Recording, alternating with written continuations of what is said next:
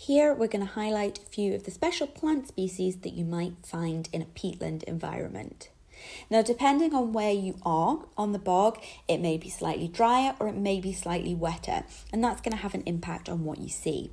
But generally speaking, there's lots of different species of sphagnum moss, and there's lots of different species of grasses, sedges and reeds.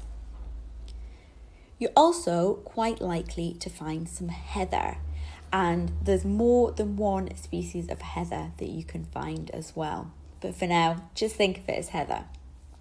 This, unfortunately, is a sapling of Sitka spruce that has invaded our bogland and is going to have to be removed. So this can be a little bit of a problem because these trees grow very, very quickly. We've got some cranberries here. And here we've got tiny, tiny little sundew. This is a type of carnivorous plant that is very rare and very special, and you find it in Scottish and Irish peatlands. You're also likely to find some fungi, not technically a plant, but I've popped it in with the plants because it isn't going to run away when we try and look at it.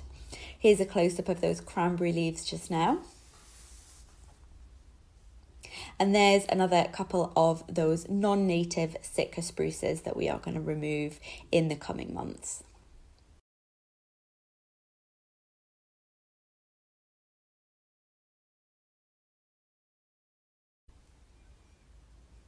If there are native woodlands, probably alongside a peatland environment, it's a great place to spot lots of lichen. So again, not technically a plant, it's a symbiosis of algae and fungi.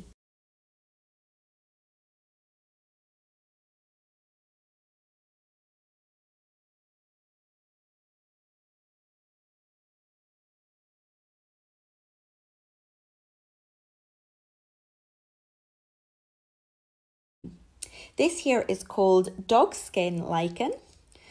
We've got some more cranberries. You can also find blaeberries or blueberries in a bogland, and they are perfectly safe to eat, but they are very teeny tiny, so it might take a while for you to make a good meal of them.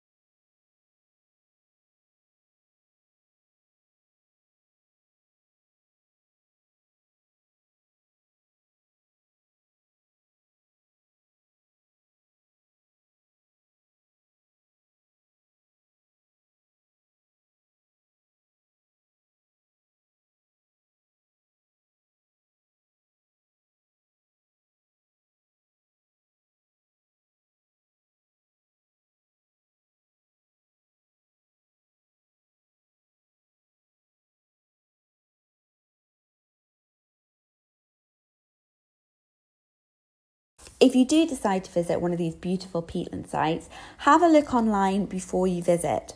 Try to visit a reserve that has footpaths or boardwalks installed. That doesn't just keep us safe from falling into a pool, it also protects the plants and wildlife from us trampling on them.